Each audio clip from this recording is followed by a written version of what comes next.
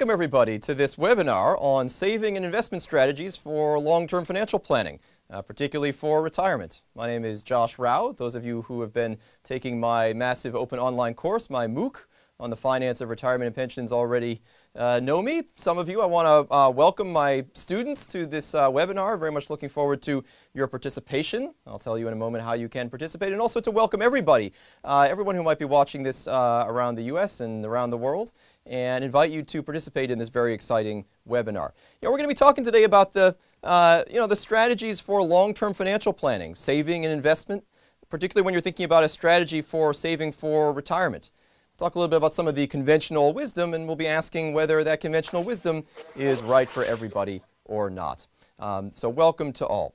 I'm really excited today about the panel that we have here with us today. And I have three very esteemed guests. I'd like to introduce them now. So the first guest with me here is William Sharp, Bill Sharp, the Stanco 25 Emeritus Professor of Finance at the Stanford Graduate School of Business. Welcome, Bill. Bill has a PhD and a master's degree and a bachelor's degree in economics from UCLA. So he did all of his education at UCLA. He joined the faculty here at Stanford in 1970.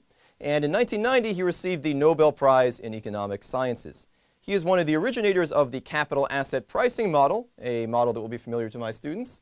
And he also developed the Sharpe ratio for investment performance analysis, named after him. He's published articles in every possible professional journal. He's written several books, including Portfolio Theory and Capital Markets, and we're delighted to have him with us here today. My second guest is John Amerix. John Amerix is a principal and head of active equity research at the Vanguard Equity Investment Group. His team manages or co-manages Vanguard's active stock funds using quantitative methods. Vanguard, as many of you know, is a mutual fund firm, an investment firm with around $2 trillion in assets. They provide mutual funds and exchange-traded funds, have been doing mutual funds since 1929. He's also done a great amount of academic research published in top journals. So welcome, John. Delighted to have you here, John Amerix. And my third guest today is John Cunniff. John Cunniff is a managing director and quantitative portfolio manager for the TIAA-CREF organization since 2006. TIAA-CREF was founded in 1918, and it's also an investment firm. They specialize in the needs of nonprofit organizations and their employees. John Cunniff was previously the director of U.S. research at Morgan Stanley Investment Management and has been a portfolio manager at several other investment firms. So welcome to my entire panel, and thank you all very much for being here. Now, I'd like to call your attention to some of the features of this, webinar today. So first we have a Twitter feed, and I encourage you to tweet in any questions that you might have or any comments that you might have about this webinar. And that includes questions and comments that you would like me to ask our panel. So the hashtag for this is going to be RaoFinance, so hashtag RaoFinance. That's my last name and finance, all one word. And please feel free to use Twitter and get the social media buzzing about this exciting webinar today. Another way I'd like to invite you to participate is through some polls and survey questions that I'm going to be asking you. And we've designed 4 poll questions for you that you're going to be able to answer. And I'm very interested in hearing what your answers are to these questions. And when I have the results, I'm going to be telling you about the audience here today, what you've answered, and what the distribution of responses has been. So let me walk you through what the questions are. The first question is in how many years you plan to retire. And you can either say, I don't know, or you can say a range of dates, or you can say you never plan to retire. The second question is going to be what percentage of your 401k, or you can also answer this, if you have other employer-provided defined contribution funds, what percentage of those funds are invested in stocks or equity mutual funds? So I'm interested in how much stock market investing you all are doing. So I think that'll be a very interesting question. The third question I'd like you to talk about, answer yes or no, is do you think, this is an opinion question, do you think that stocks are safer in the long run than they are in the short run? Yes, no, or I don't know. That's a question for you. And the fourth question is whether you have reduced or do you plan to reduce your exposure to stocks in your 401k or other defined contribution retirement account as you approach retirement, yes or no. So I'm very much looking forward to seeing your responses to these survey questions and to presenting you with the distribution of responses that this wonderful viewership here gives. Well, with that, I'd like to jump right in and turn to the themes for today and start right out by asking my panel the first question that I had, which is really, I want to know, maybe John Amerix, maybe you can start out with this. What is the number one consideration that people planning, doing long-term financial planning, particularly planning for retirement, what is the number one consideration that they need to be thinking of? You need to start saving. You need to get in the plan. Very simply, there are a lot of people out there with opportunities to save that they're not taking advantage of. And so I would say the number one thing is make sure you participate and start putting something away through the vehicles available to you. Mm-hmm. And what, in terms of make sure you're participating, what exactly should people be participating in? Maybe you could just be a little more specific about what are the opportunities Absolutely. people have got? Yeah. The big one that a lot of people have are 401k plans through their employer, or 403b plans if they're in the nonprofit sector. Those plans will allow them to defer portions of their income and put those away for the future and invest them. And we'll talk a little bit more about how they can invest them later. And importantly, many of those plans feature what's called an employer match, which essentially provides an additional incentive for people to save. If you put 4% of your pay in, your employer may match up to, say, an additional 4%. You should definitely take advantage of that. You get an immediate return on your contributions by doing so. Free money, in essence. If you're able to contribute the money today, then your employer is giving you free money. If you're not, then you're not going to be getting access to those funds. Now, you're not cashing your paycheck. That's what I like to say. You're not cashing your paycheck. I like that.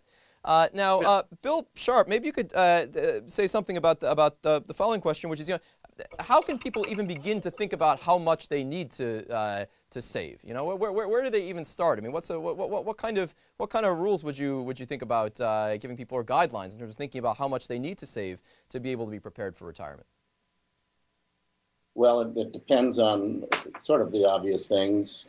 How many years you've got before you plan to, or at least hope to, retire. How much money you're saving as a percentage of your salary, and what you think you might earn on those investments, understanding that in all likelihood that's going to be a range, a distribution, as you point out in the course. So you need to think about all those issues. There are rules of thumb that if you start at a fairly young age, the total that you and your employer need to put in as a percent of your salary is probably somewhere between 15 and 20%. Now that's making a lot of assumptions, but I think the important thing that number is typically larger than most people think it is required. And you've got to save a lot in almost every circumstance, and so you've got to find a way to put in numbers that are in that range. And John Caniff, you agree with that? What kinds of saving strategies do you advise for your clients? Yes. Well, your class earlier on savings for retirement had an assignment, and you had a 10% contribution rate. The Employee Benefit Research Institute in a recent study showed that the average American is contributing 7% of their salary to retirement. So as Bill Sharp mentioned, those numbers Americans generally need to save more for retirement. Definitely look for opportunities for company match, and consider a plan. Consider retirement readiness. Look out many years in the future, or if you're approaching retirement, potentially meet with a financial advisor and have a budget for your retirement, and look at how your investments can match income, create income, and match that for your budget. Now, one thing I've always found very interesting, I talk to people about these issues. Sometimes people don't even really know whether they're saving in a 401k plan or not. How can that be? I mean, so if you just start a job, is it you maybe talk a little bit about what typically happens to people if they don't take any action? If you take no action, is some money going into an account or not? How does this typically work? John Amerix, maybe you want to take a shot at that one? It's a big area. It's one of the areas where I think there's been a lot of very recent research in the last 10 to 15 years about this issue of defaults. What happens to an employee that starts a new job? Are they in the plan to begin with or not? And 20 years ago or even 15 years ago, The normal situation was you had to get up and proactively go sign up for the retirement plan in order to be in it. And surprise, surprise, lots of very young workers who were in their first job were not real interested or real cognizant of these issues around retirement saving, and a lot fewer people signed up for those plans than I think most benefits officers, most policymakers would like to have seen. You know, research that's been done by behavioral economists and others over the years has shown an incredibly powerful effect of just flipping the default on its head, auto-enrolling people into a plan. And that will get people to save. It will solve the first problem that I told you needed to be solved. It gets someone in the plan and saving, but it can raise other issues, as you mentioned, of people not being aware of what's going on. But you know, that's ultimately, you've got to get involved. You've got to get engaged to understand what's happening with your retirement money, and it's very important to do so as young as you can. So if I might just sort of summarize just something we've heard, you know, for those of you out there, I mean, it may be that you're watching this and you're thinking, well, what exactly is going on? Am I contributing to my own retirement fund right now or not? You may not remember what you did when you signed up for your job. You may not remember how much money is going in there, and it might be useful to, especially you know, those of you who are students in the open online course. You know, we've done this kind of spreadsheet modeling. It might be useful for you to compare what it is. You know, go look up what is it you're actually doing. Are you really contributing to your 401k or not? How much money is going in there every month, and is it likely to be sufficient? By the way, as I'm mentioning the MOOC, one thing I did want to do is I wanted to just invite all viewers, even if you just tuned in just for this webinar, to feel free to check out the MOOC. The link to the MOOC is available online. It's available. You can see it, the same link that you found this webinar at. You can also find the link to the MOOC. And feel, you know, anyone is welcome. It's not too late to sign up. Feel free to just sign up and check out all the interesting things that we're doing there. The URL is www.novoed.com/rao-finance. So inviting everybody to feel free to check that out. So going back to the panel now, just a couple of other issues about saving I want to talk about before we move on to investing, to asset allocation. And one big question I was wondering about is it seems like people are increasingly kind of doing things to try to access their money from their 401k before the time that they're actually retired. Anybody want to, maybe Bill Sharp, do you want to talk a little bit about that? I mean, do people you know, borrow from their 401ks? Is that a good idea, to be borrowing money from your 401k to try to move consumption forward? I would say, as a general rule, probably not a good idea. There are obviously circumstances in which it may be necessary if there's an emergency need for funds. But since the major problem that we see is that people don't seem to be saving enough, if you borrow, that is therefore less, unless you pay it back, and that may be questionable whether you will or not.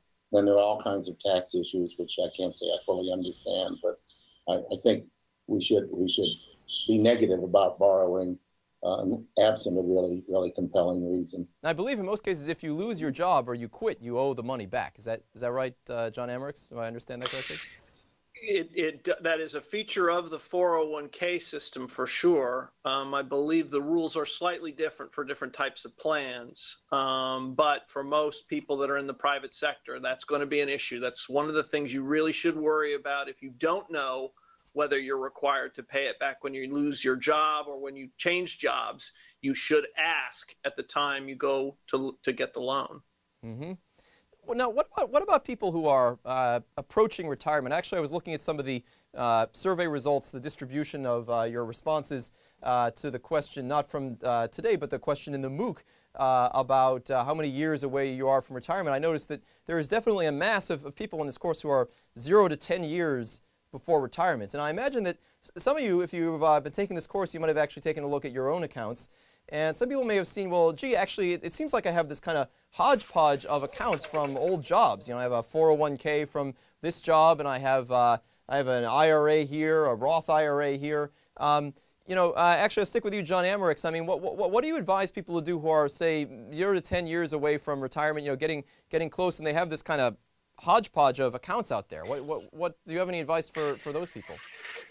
Well, I think the hodgepodge by itself, it doesn't necessarily create a problem. I want to be clear about that. We would argue, as well as most other financial services companies, that consolidating your assets, allows you a lot of convenience.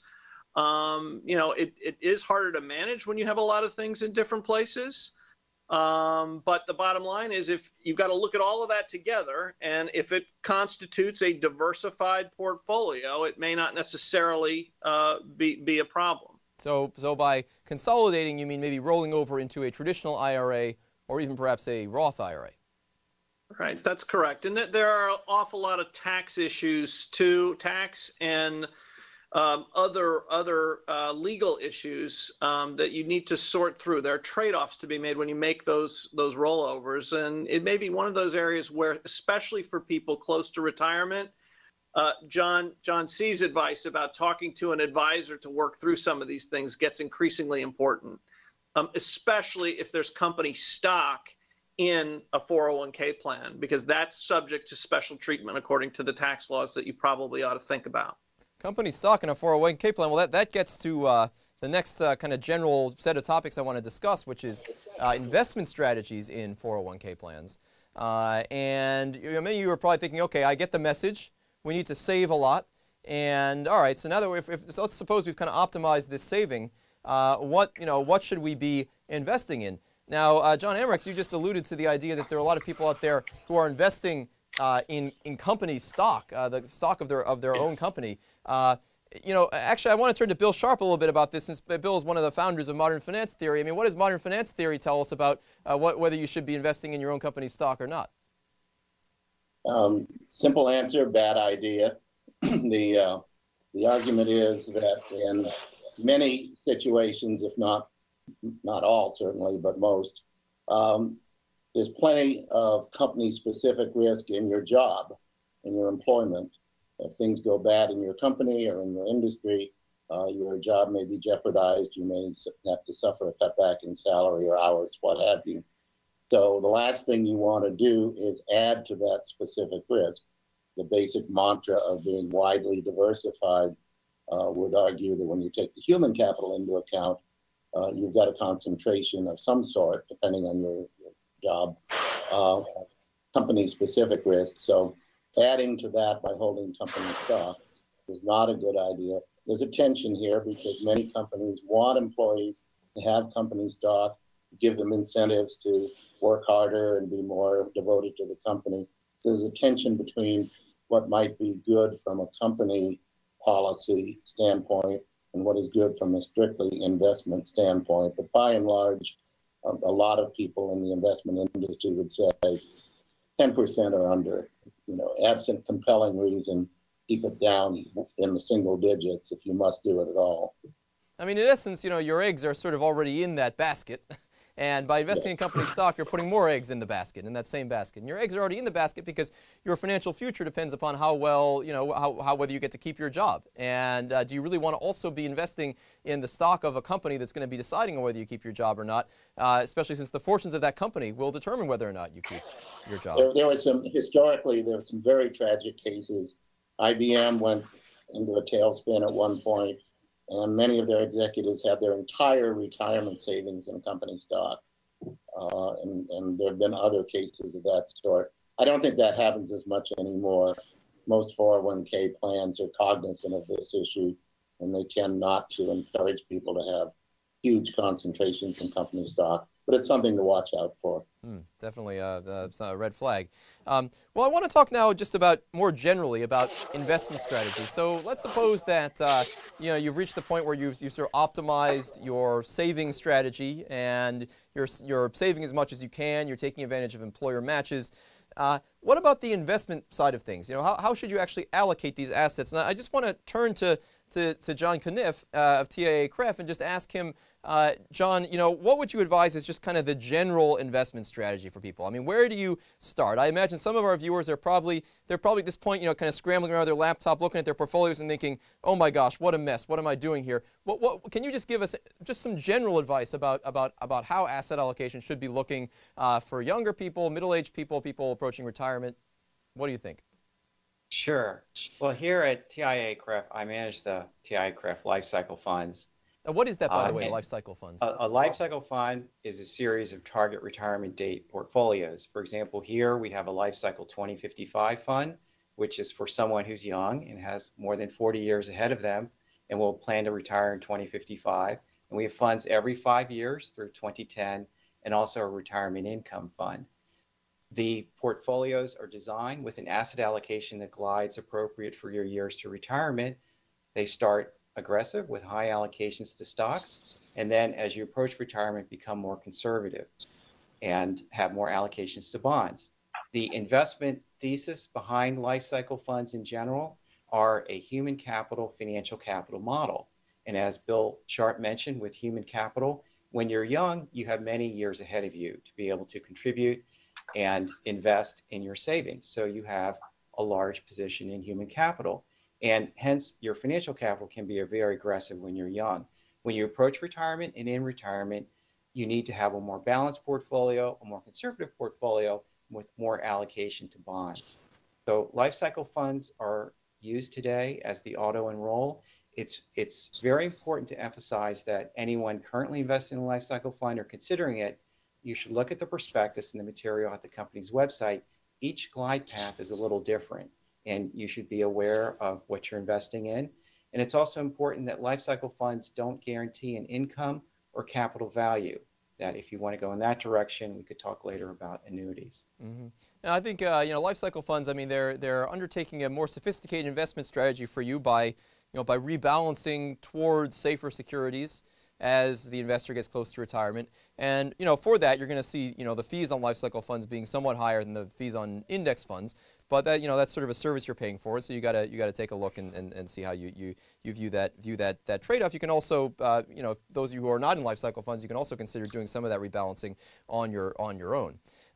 Now, I think a very interesting topic we've kind of been touching on here is that you know, you can think about the household balance sheet as consisting of both financial capital and also human capital. And so by financial capital, we mean whatever stocks or bonds or savings you might have. And by human capital, we mean the fact that your labor income, you know, your earnings, your lifetime earnings, those are the fact that you own this sort of stock of whatever it is, skills or education or something, that kind of allows you to earn money over the course of years. And I guess, you know, one interesting question I'll pose, maybe John Amerix, you could take this up a little bit, is, you know, how does say the optimal investment strategy of somebody who has got a really, really safe stream of labor income that is sort of not really volatile or moving around with the stock market, how does that investment strategy compare to maybe the investment strategy of somebody whose lifetime earnings are essentially going to rise and fall with the fortunes of, you know, the stock market or the U.S. economy? Do you have any different recommendations for those kinds of people, or? Well, sure. I mean, I don't know whether it's a recommendation, but it is a conclusion that comes out of the type of modeling that we do that sort of posits rational behavior and well-defined preferences over risk.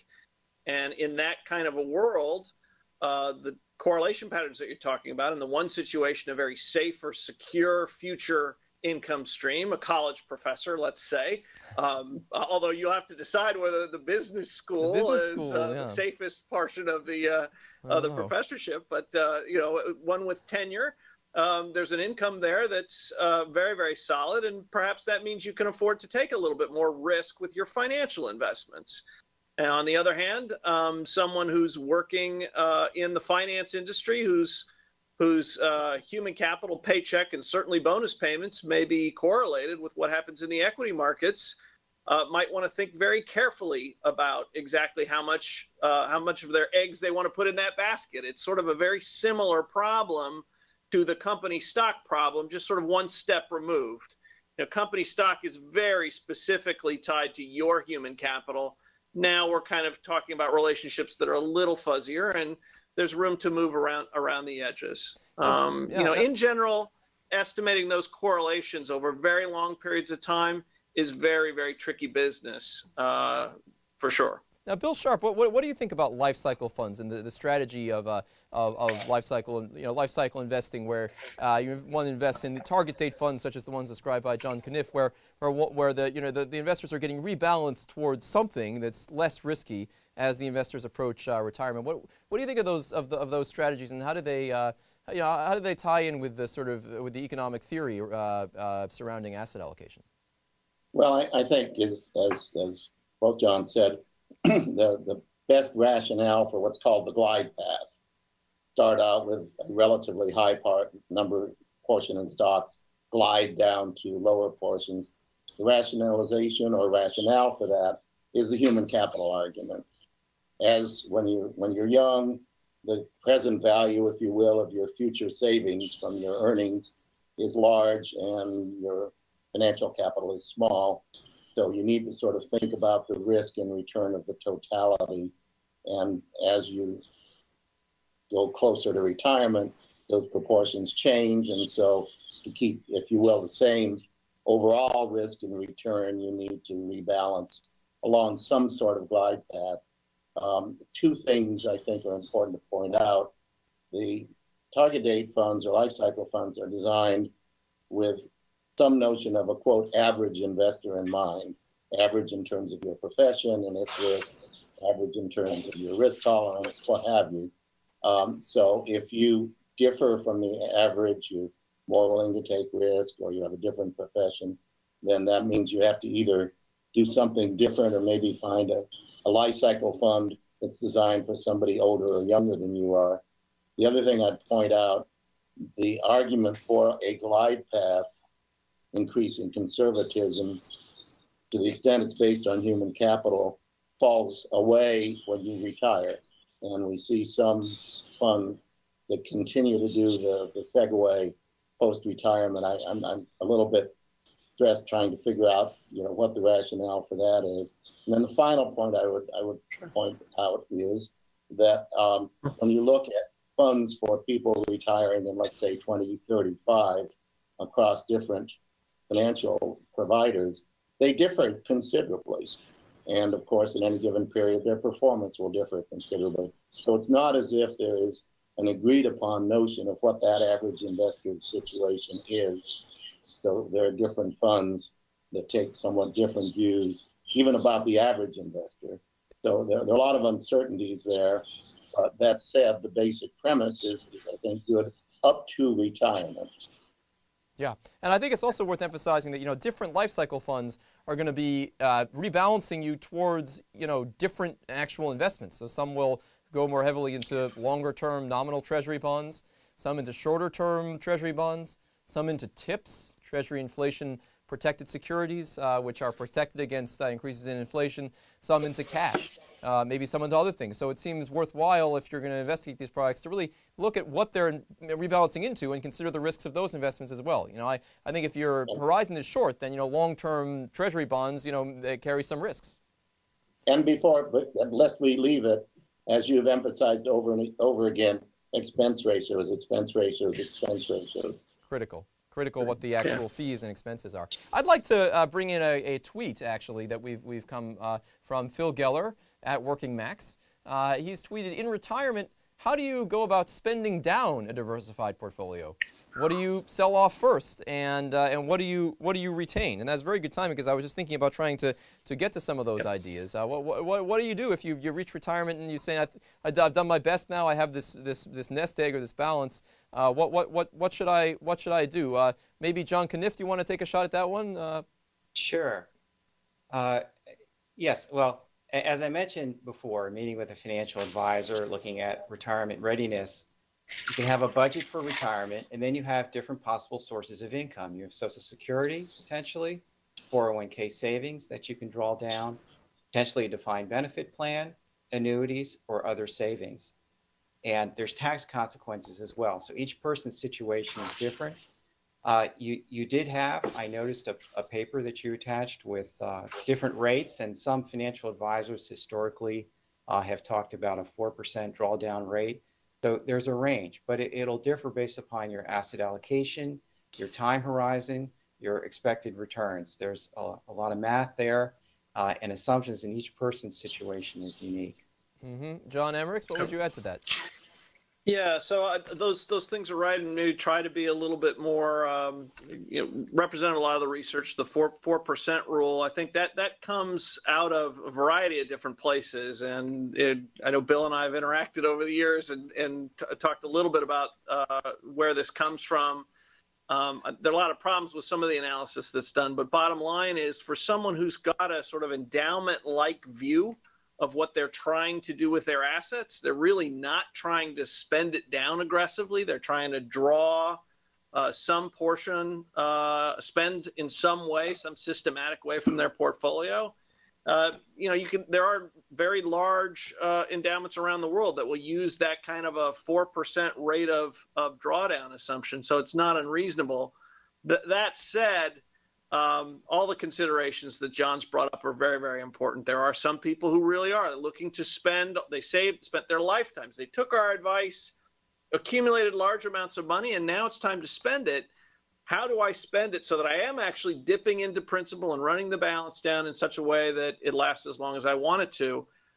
It'll get complicated depending on time horizon and what people are invested in. So the first step is sort of understanding what your objectives are for your retirement money. And when I look at the typical retirement dates, and I look at expected returns in the stock market and the distributions of outcomes that one can expect in the stock markets, 4% seems like a pretty aggressive spend down, at least in today's environment. I mean, it depends obviously when you retire, right? How many years you expect this to last. But it might be somewhat aggressive. That brings me to the other thing that we've discussed a lot in the class is, of course, annuities. And obviously, as those of you who have been taking the MOOC know, annuities are an interesting financial product that provides longevity insurance. And that is sort of insurance against living a long time. Usually we think if you live a long time, hey, that's a great thing, I lived a long time. But it's not such a great thing if you outlive all of your resources. So maybe some of you on the panel could speak to that. What do you think the role is of life annuities in investor portfolios? And I want to be clear that here I'm talking about sort of fairly plain vanilla life annuities. I mean, there's a whole range of annuity products that use the word annuity, but I'm talking about just a product where an investor, gives an amount of money up front to the provider of the annuity, an insurance company or investment firm, and that firm promises them a guaranteed income for life. What do you think the roles of that would be in investor portfolios? I'll leave any one of you who wants to grab that one to grab it. Bill Sharp. Well, I think, one of the great mysteries, and you've alluded to it in the course, is that our procedures for supplemental to Social Security were for years in the U.S. defined benefit, which is, as you pointed out, it's an annuity. You pay in and then you take out until you die or your spouse dies, what have you. We went to a defined contribution regime, which could have a defined contribution plan, could provide annuities in the plan. You could take your lump sum out at the end and buy an annuity, and almost nobody does. I mean, it's like maybe 10% of some number in that range of the DC money at retirement is annuitized. So there's been this tectonic shift away from using your savings to buy assured income till you die to schemes, and there are a million schemes, and there's no 4% rule that you mentioned, and there's no settled agreement in the industry or certainly in academia on the desirability of this scheme or that scheme for this person or that person. That's an area of incredible turmoil at the moment. But I think annuities are fine. If you're very rich, why bother? You're happy to have large amounts of your wealth go to your kids or your charities. But for people who are close to it, where the Social Security annuity is not enough, and they really aren't in a position to take much risk with the remainder or plan to leave a lot to their heirs, I think annuities are extremely sensible ways to take care of your post-retirement needs. But for a number of reasons, some behavioral, some otherwise perhaps, we don't see a lot of voluntary annuitization, which concerns me. I mean, it's interesting because I think a lot of people get to retirement, they say, okay, what should I do? Then they think about maybe buying an annuity, and they look at the rates, and they say, gee, I'm going to fork over $100,000 at this point, and I'm only going to get paid $400, $500 a month. That's a frightening proposition to a lot of people, and it also raises the idea of products that might actually kind of default you into some annuitization before. I know John Cunniff, TIAA-CREF has a long history of providing products that have an annuity feature with them. I don't know, you want to say any words about those, the role of those products? Yes, here at TIAA-CREF we have a very long history with annuities. Our TIAA traditional account dates back to 1918.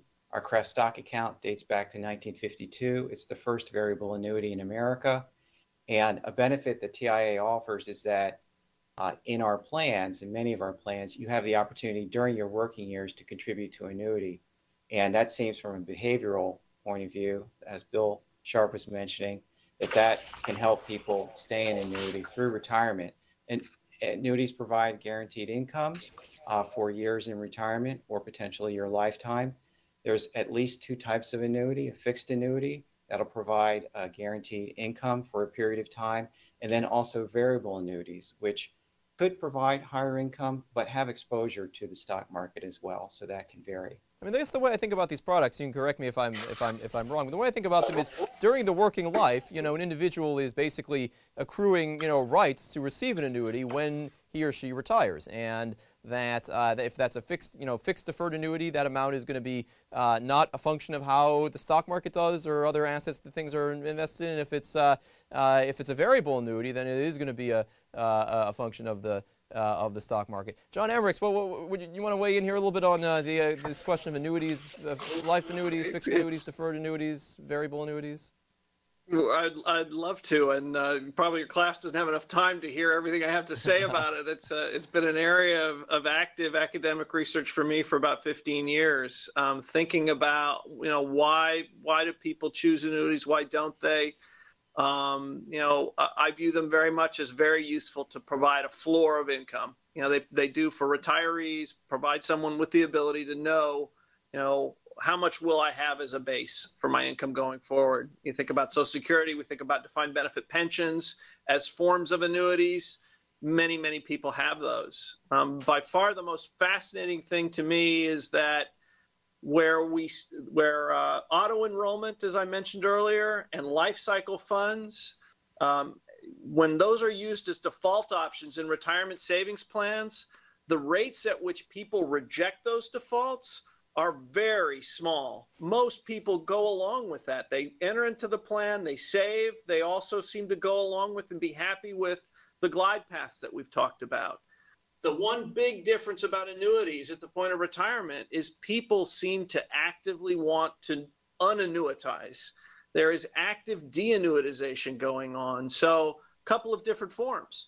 People retiring with defined benefit plan entitlements that the default payout is an annuity will elect to take a cash payment instead.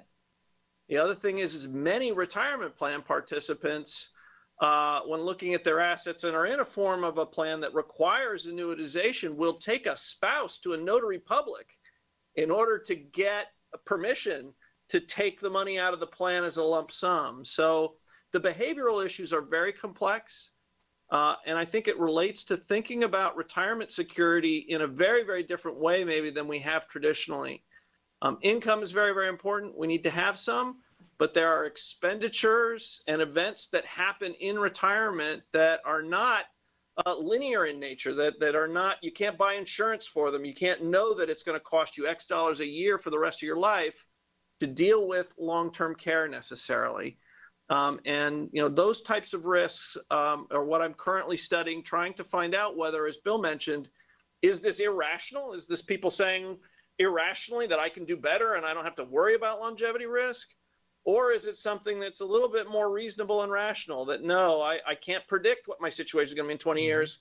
I want to maximize flexibility and I need liquid assets to do that. We don't know the answers right now. We don't know the answer. So, I'd like to turn and take another tweet. I'm also looking forward in a minute to getting the poll results. So let's take another tweeted question from Yichen Chang, I-E-C-H-E-N. Are financial advisors worth it at 1%? Most don't want you unless you have $1 million. how do you get there in the meantime? Does anybody want to talk to that? Speak to that. Bill Sharp, please, Professor. Well, we are seeing the growth of online, lower cost, quote, financial advice. At this point, it's very highly varied quality, but as you point out in the course, 1% is a big chunk. If you're going to take, say, 4% out, and your advisor is going to take another 1%, in some ways you're losing 1/5, 1% divided by 4 plus 1, which is a huge hit. Vanguard has tools that can show you this in the accumulation phase, but you better be getting an awful lot if you're paying 1% a year every year during your retirement. So there needs to be some way, and there are other procedures. Sometimes through your employer, you can get what amounts to a tailored procedure post-retirement as well. Mm-hmm. But we need to bring the costs down significantly. That's just too much. Mm. Well, I want to actually go over some of these survey results if we've got them. It'd be great to be able to tell you how people answered the survey. So in how many years do you plan to retire? Of our viewership, it turns out that about 25% of you are retired. Only 3% of you do not plan to retire. 11% of you have got 30 or more years to retirement, and around a quarter of you have got 10 to 30 years to retirement, and 34 of you have 0 to 10. So 34% have 0 to 10. So I would say, and we had over 1,500 votes here. So I would say there's definitely a lot of people who are getting close to retirement who are thinking about these issues. If we have the other questions up there, it'd be great to see those. What percentage of your 401k do you invest in stocks or equity mutual funds? Well, this is great. We got a great distribution here. So we've got about 10% of you invest less than 20%, 8%, 20 to 40%. And then a lot of people, around 30% investing 40 to 60%, 60 to 80, and 80 to 100. So a fair number of stock investors here. The next question was related to whether you think stocks are safer in the long run than they are in the short run. And 74% of our viewers said that stocks are safer in the long run than in the short run. And 17% said no, 9% said I don't know. Now, before I go to that last question, which was about life cycle strategies, I just like somebody on the panel, maybe John Amerix, could speak a little bit to this question of whether stocks are safer in the long run than the short run, because there definitely seems to be a view out there that they are. What do you think of that? Well, I think this again is, the way you asked the question in terms of safer, we know that in the mathematical sense, based on the studies, that the risks that people face, even though stocks will appear to have high rates of return with low volatilities around the annual averages over long periods of time, you can still save for 25 years and get to a point in 2008 where you've seen above average returns for most of your lifetime, and in a course of a few short months lose half of that. So I would be very careful with the notion that stocks are safer in the long term in that sense. However, the life cycle considerations that we've talked about, if you think about the answer to that question, are they safer for me as a young investor than as an older investor? Because of the flexibilities that human capital provides, they can make a little bit more sense for younger investors than for older investors, but it shouldn't be interpreted as a safety of the investment option itself. I have to go to Bill Sharp. I have to go to Bill Sharp and ask him what he thinks is one of the founders of finance theory. I need to ask this question to you, Bill. I should tell you, this statement has driven me crazy for 50 years, and that's 50. It comes from a really misleading kind of analysis in which you say, what is the average or the geometric return we've talked about over 100 years versus 50 versus 10. Here's the simple idea. Put $100 in stocks today. Look at the range of how much you would have in 1 year, and look at the bad part of that. How bad could it be? Think about putting $100 in stocks today and waiting 10 years. And look at how bad it could be in 10 years, how much money you would have. It could be a lot worse if you hold for 10 years than if you hold for 1 year. And that is, and even if there's mean reversion and some of the other things we've talked about, that's just the fact. The idea that you look at something called the geometric mean return or the arithmetic mean return is basically irrelevant in terms of what matters for risk is how bad could it be. The worst outcome or the 10% worst outcome, whatever. So in no important, serious sense, economic sense, personal sense, is it true that stocks are less risky in the long run. Well, very interesting. I concur. And I'd just like to, we're pretty much at our time, but I'd like to wrap up a little bit. I just want to do this one last question. Have you reduced or do you plan to reduce your exposure to stocks in your 401k as you approach retirement? And 62% of you said yes. 38% of you said no, so 62% of you are sort of following this life cycle portfolio theory. 38% have said no. And of course, you also might, if you're invested in target date funds, you might not be aware whether you've done it or not. So those target date funds are actually rebalancing you out of stocks. So very interesting to see that some people are, some people aren't. Perhaps those people who are not have different investment goals. They have different, maybe they've got a longer time horizon. Perhaps it's the case that they're hoping to leave some money to their beneficiaries. So I guess I'll ask one more tweet question, and then we'll wrap it up, if that would be possible. So someone has asked, Patty Eisenhower has asked, as some of us near retirement in 10 years, are investments like bond funds really less risky than stock mutual funds? So what about bond funds? Are they less risky then in that case? Are they really less risky? Who wants to take a stab at that one? Maybe John Caniff, would you like to take a stab at that one? Sure. Yeah, Right. I'm very glad. Well, there's a lot of financial risks as you approach retirement. There's market risk, inflation risk, and longevity risk. I mean, one way to offset market risk, which is you invest in stocks, they may fall and be volatile, is to invest in bonds. Yields currently are low, but they do pay coupons. Yields will most likely gradually rise over time, and that will eat something into the return there. But over a long period of time, they do provide less volatility, can offset market risk. Inflation risk could be offset with investments in inflation-linked bonds or indirectly through stocks. And longevity risk of outliving your savings, generally consider an annuity. Mm-hmm. All right. Well, I think it's time. We've wrapped up at the end of our time here. I want to thank you all for participating. Thanks for participating in the surveys. Thanks to those of you who tweeted in. I'm sorry we didn't get to every tweet today, but looking forward to doing one of these webinars again with you all in the future. Those of you who are not in the MOOC, feel free to check out the MOOC.